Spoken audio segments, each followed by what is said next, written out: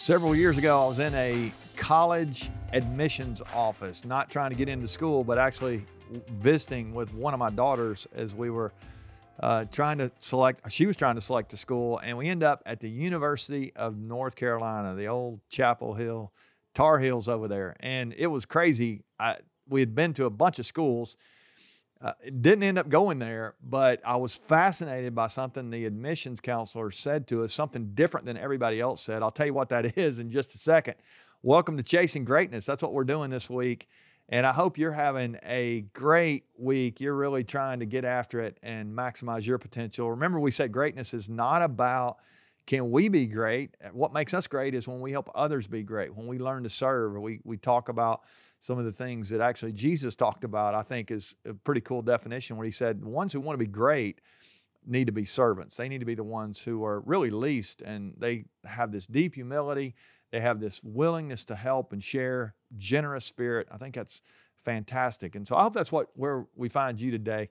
I'm excited to hang out with you these next few minutes. I got one of my coaches that's going to show up today, Chuck Cusumano, he's a great friend and a fantastic business leader. You'll learn some things from his story on this topic that we're talking about with what I heard when I was at this University of North Carolina admissions office. So let me tell you about this day. This is crazy. This lady stands up and she says, I know you're very impressive kids. You've got these great resumes. I mean, can you imagine these days, all these kids trying to get into school?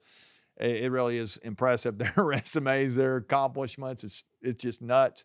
I don't think I could get into to college these days. I'm not sure I could anyway. It was hard enough back in the day, but today it's just so competitive. Everything's crazy. And this lady says, I got bad news for you. If you are a well-rounded kid, you're in the wrong room. We're not looking for well-rounded people. She says, we're looking for pointed people.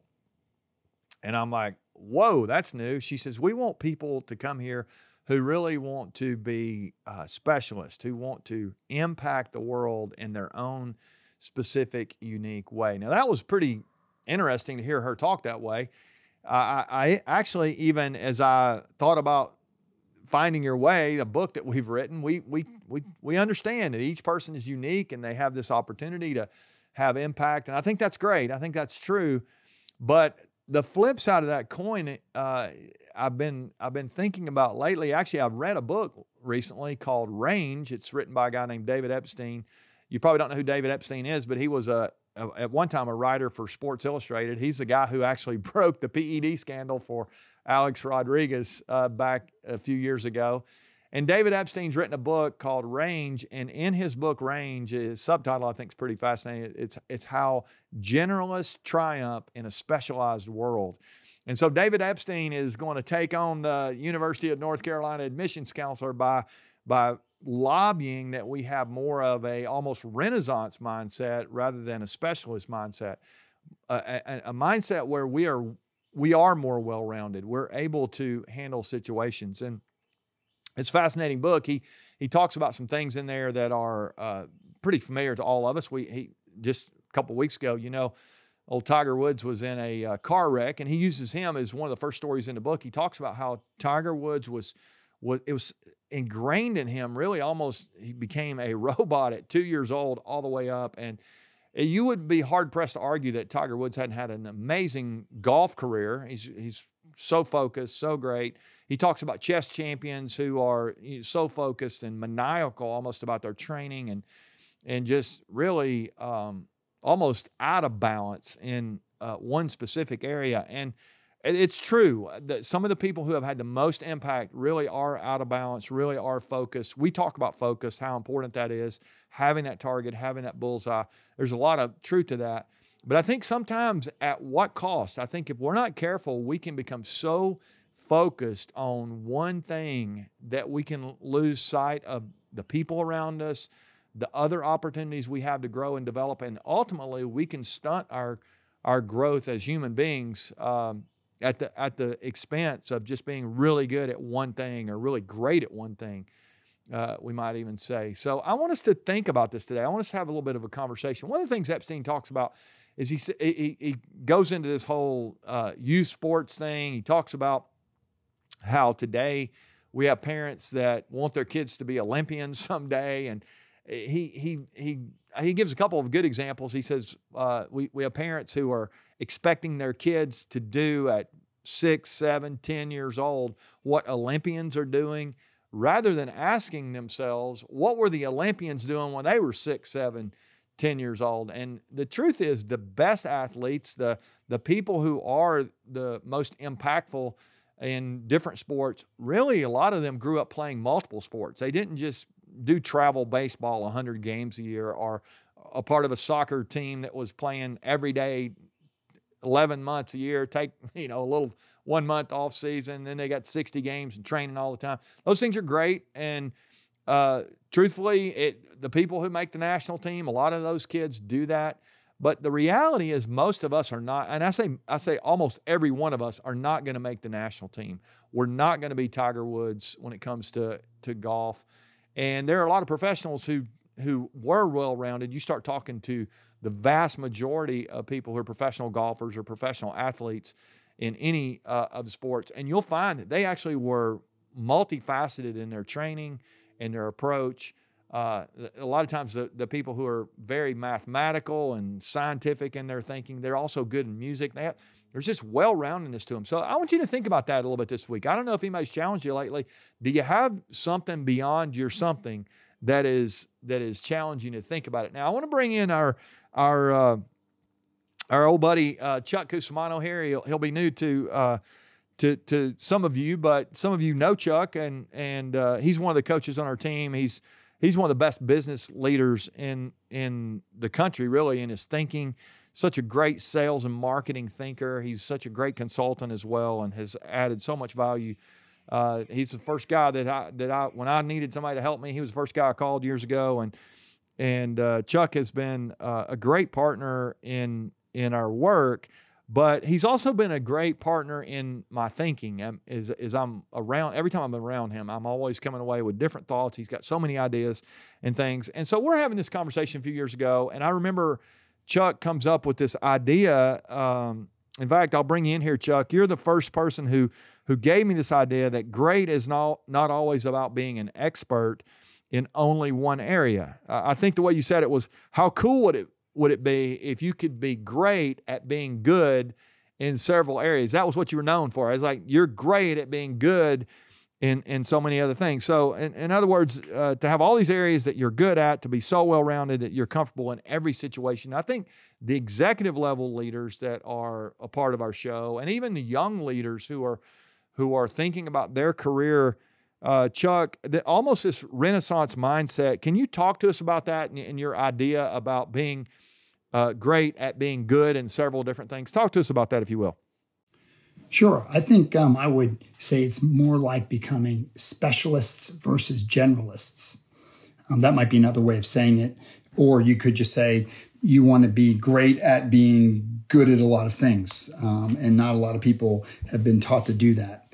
That's kind of like Henry Ford's assembly line, where we were trained from an efficiency standpoint to do one thing over and over and get really good at it, maybe even great at it, and then you'll be great at that one thing. The problem is, if you're really great at putting on the tires on a car, does that help you later on to be great at running Ford Motor Company? And the answer probably is no, because you are so specialized in just tires, you don't understand the engines or some other things.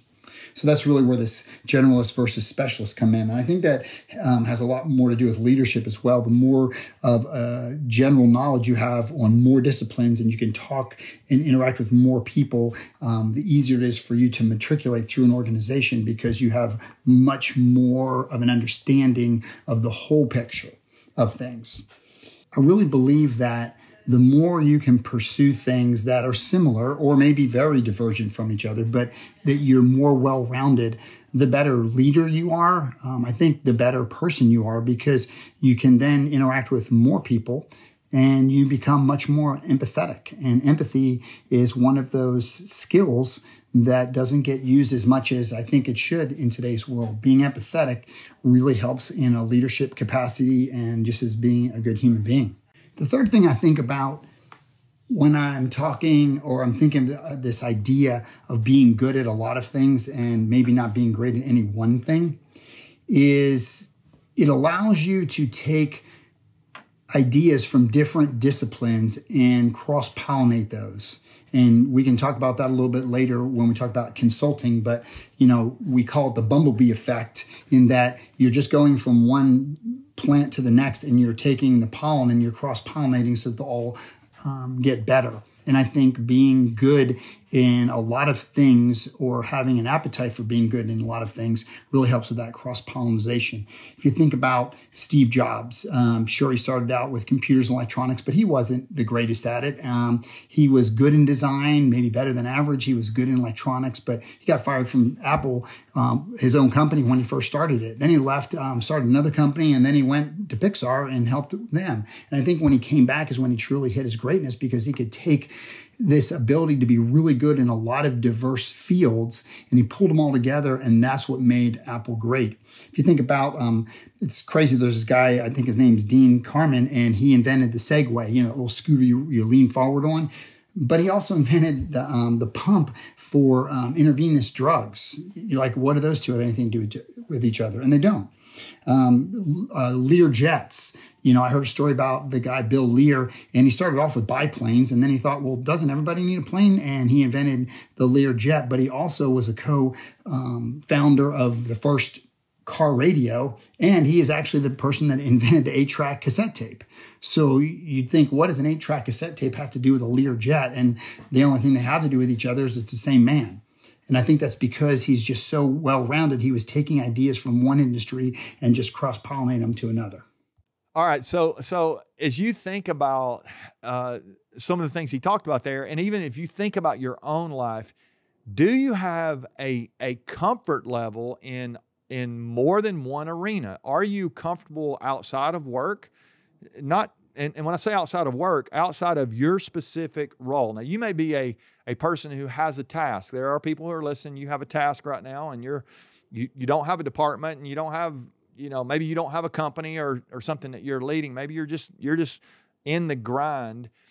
And yet some of you here are, you're maybe here today and you do have a department or you do have a company all of a sudden, and yet you find yourself staying in the grind of what you're really comfortable with. I think if we're not careful, we can lose this ability to think generally. Just we're so specific that we can almost live in the weeds. And the next thing you know, if we're doing that, we find ourselves all the time just buried in details. We micromanage a lot of times. We don't have an ability to pull back and to really think about things broadly. And so I want to challenge you this week to make some time to set aside and just say, okay, let me think about, almost like we talked about a couple of weeks ago, let me think about some areas that I need to think broadly. And maybe you need to have a hobby. Maybe you need to have some activities you do, some recreation, whatever it is. I want to challenge you to really pull back and say, have I become too pointed?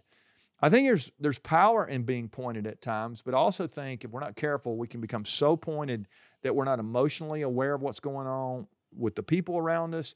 We can be so focused on results that we can lose those relationships, some of those kind of things. So there's some things that you probably need to apply as you begin to think about this idea of having range, being able to generalize a little bit in this specific world. So here's what I want to do. I want to pull Chuck back in. And Chuck, I'm going to ask you to put on your coach's hat for a minute. We've coached so many executives over the last few years, and some of them, as you know, are struggling because they've neglected what we're talking about here. They're really good at a specific role, let's say operations, and yet they get promoted into a leadership position, and some of them find it hard to think broadly. We've seen and worked with some leaders who, when we started working with them, they kept slipping back into the weeds like I've been talking about here. So if somebody's struggling, somebody's listening here and they're struggling with that micromanaging mindset or that pulling back into the weeds, how can we encourage them to pull back up and broaden their perspective? Can you speak to that for a second?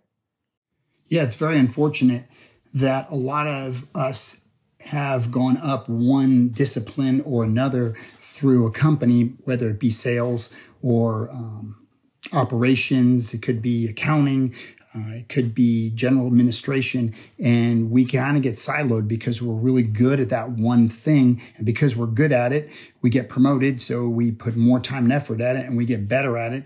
And then when we get near the top, when we're talking about higher levels of management and leadership, that's when they start saying, well, does Mary or does Bob have any idea on accounting? I mean, how can we have them run the business if they don't know the P&L or the balance sheet? Or somebody's in sales and they go, well, sure, they can sell, but, do they really know anything about operations and production? Or worse yet, we may even say as an organization, well, they're so good at the one thing they do, we can't afford to leave them there, let them leave there so they can't get promoted. So sometimes being that specialist, being really good at that one thing, holds us back in so many other ways in our career.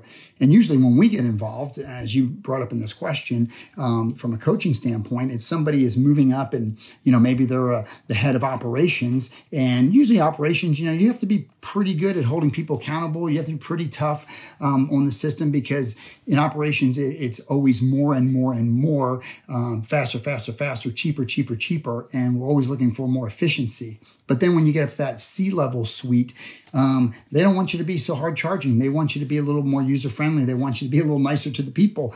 And not that you weren't before, but it's a different mindset. And a lot of executives have gotten stuck there because they know how to do the one thing they do really well. And now all of a sudden, this late in their career, they're asked to cross over and now be this generalist. So I think the more we can be a generalist as we come up through an organization, the better off we will be. Plus, I just think it makes you a more interesting person. If all you do is one thing all day long, it doesn't make you very interesting. And if you're not very interesting, you're not usually that likable. And if you're not that likable, then you're usually not going to go anywhere. That's great stuff there. So I want to challenge you to pick one of those things that Chuck shared and just say, can I pull back and can I pick one thing and really think more broadly? And then I would give you one other thing I would add to that. I want to challenge you to take 30 minutes and put it on your calendar in the next couple of days before the weekend. I just pull back and say, if I took 30 minutes to just really pull back with some perspective time, let's take 30 minutes and say, what's it like to be on my team? What's person A or person B or just anybody, list all the people and ask yourself, what's this person going through this week? And as you begin to identify just maybe one bullet point on each one, Stan's going through this and Samantha's going through that and Carol's got this and Bob's got this. And as you begin to write those names down and here's what they're going through, is there the ability that you have to speak into their need? Do you think generally, or have you just begun to think so specific, only about the goal or only about the priority? Those things are great. They're very important.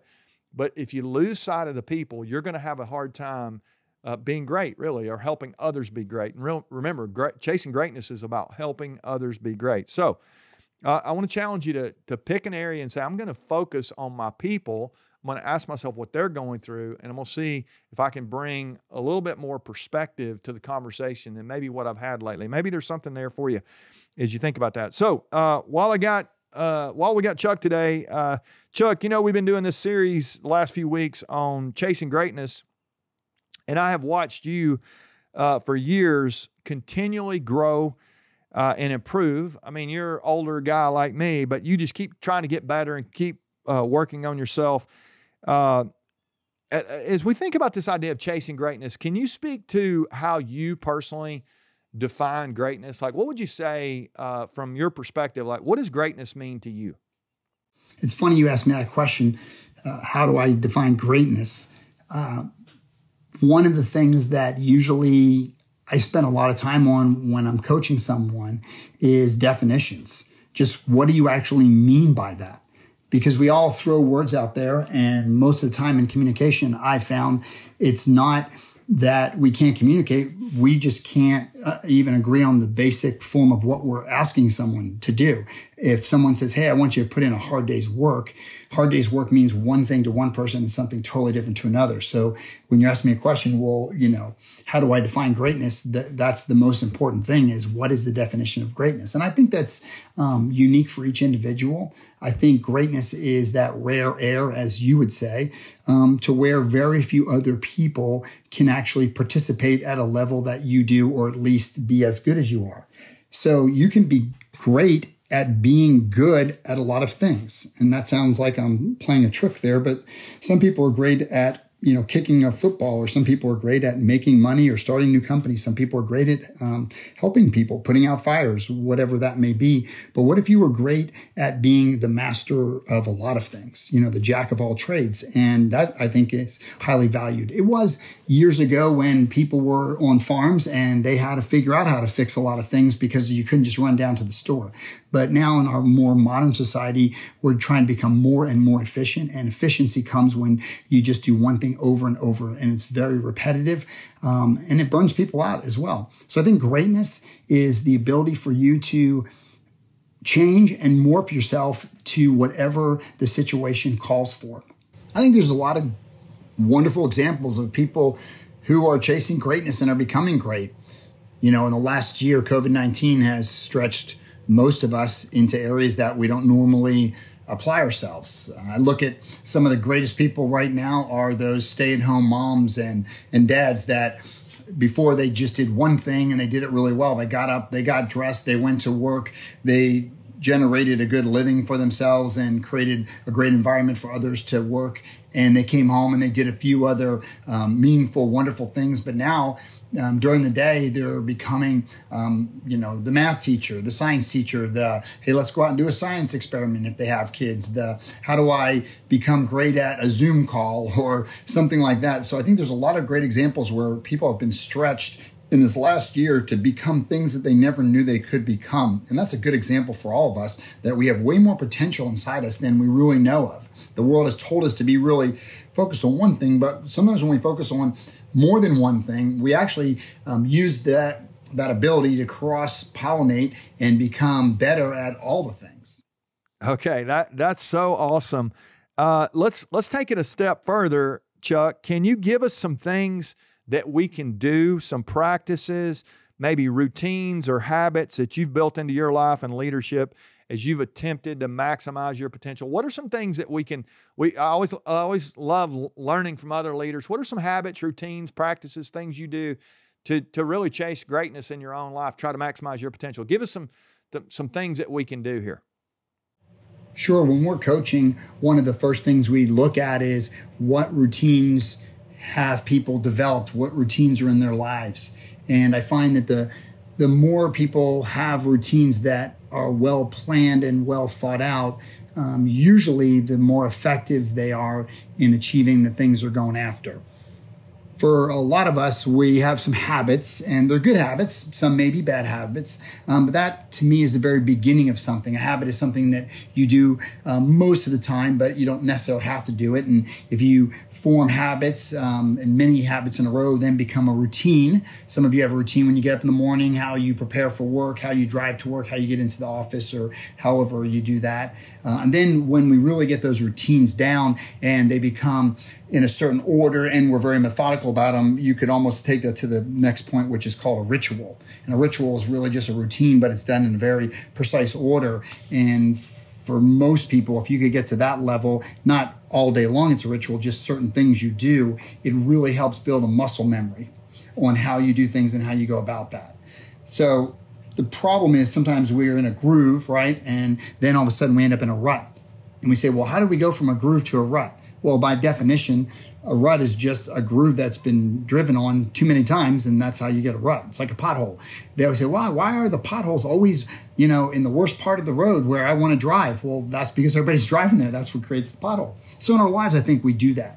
For me, I struggle with this convergence of creativity and productivity. So the way I try to work it out is I get up in the morning and usually I allow myself to be as creative as possible before I do anything else. I just get up, I come in, and if there's something on my mind from when I was sleeping, I'll just write about that, just get it out of my head. I might just talk into a tape recorder and I might sketch something out. So that's one of the things I do. Then I go through a routine and a ritual, more so because I use a daily planner and I go through and I map out my entire day. I looked at it the night before, now I know exactly what I'm doing. I fill in the blanks in all those spots and I give myself time to do the things I want to. And for me, I'm a check the box kind of guy some of the time. So I'll have areas where I check the box. And then one of my checking the box is, hey, take 30 minutes and read something. Be creative. I might go work on something. I like to do woodworking, or I might just think of a project and think of all the different steps. So I actually give myself time to do all those things. And I think that's, for a lot of people, we get so busy and we're tied up in the busyness that we're not actually being productive in areas that we want. So to wrap it all up in a well-roundedness, you have to force yourself or be very intentional about giving yourself time to do those things that allow you to be more well-rounded. Maybe it's writing thank you notes. Maybe it is reading. Maybe it's watching something. Maybe it's creating something. But if you'll give yourself time to do those, then I think you'll be much more successful. And, I think you'll have a much more fulfilling life because you're not just one-dimensional. One of the things that has seemed to work the best for a lot of clients, myself included, is this idea of emotional intelligence, practicing the skills that help you to be more emotionally intelligent. Another way of putting it is, how agile or adaptable are you to other people and other situations? Because in today's world, it changes very quickly. And although you may be good at one thing, can you regulate your emotions? Can you understand the emotions of those around you? And can you come up with solutions and systems and processes that allow all that to flow together? I guess another way of putting emotional intelligence is, what are your people skills? How are you good at that? So one of the practices we try to do is to just understand other people. It's practicing empathy. And I think the leaders and the people that have the ability to be more empathetic, to see others and what they're going through, not just to see it through the lens of what it is about themselves, tend to be the ones that move quicker through organizations, have better leadership skills, and overall just feel more happy and joyful in life because they're more adapted to other human beings around them. Unless you're in a job where you can work by yourself all day long, most of us have to interact with other people, and the skill and the ability to interact effectively with other people really, I think, is what leads a lot of people to personal greatness. How well do you live and work with those around you? Okay, that's awesome. So I want to challenge you to pick one of those things that Chuck's doing. Try something new this week to say, okay, what can I do to really maximize my potential? I've watched Chuck, as I said, continue to grow through the years. And I think one of the reasons is because he's been committed to growing. He's been trying to learn as he goes. And so if you want to be great, again, let's go back to where we started the conversation today. Let's make sure that we have some range. We don't become so pointed that we can lose. There's a difference in being pointed and being sharp. I think sharp is where we are able to bring range to our conversations. We are well-rounded. We're aware of what's going on with the people around us. And we're really trying to not just do the right thing when it comes to our job, but we're really trying to be the right person for those we lead and for those on our team. And so we're gonna follow this conversation up. I had a conversation recently with a young leader who's really asking, like, how do I work myself into where I want to be in my career? And so we got some things that we'll build on today's conversation. But one of the things I think we can do to prepare is we can bring range to that conversation, to think more as a generalist in a specialized world. It does not war against focus. We have to have focus. We have to understand we have priority in our life. But one of the priorities, or maybe the priority, is to make sure that we are well-rounded. We're not so pointed that we alienate everybody around us, especially if we want to have great impact on the people in our lives. So let's live this week and let's chase greatness. But one of the ways we can do it is just by having more range, being able to go left and right like a ball player, or being able to have results and relationships in business. So think about that this week. Make sure that you continue to develop your range. Thanks for listening. I encourage you to share with a friend. If you need to connect with Chuck, reach out. We'll get you connected to him as well. And if there's any way we can help you, we'd love to do that. Make sure this week you are found chasing greatness. We'll see you next week.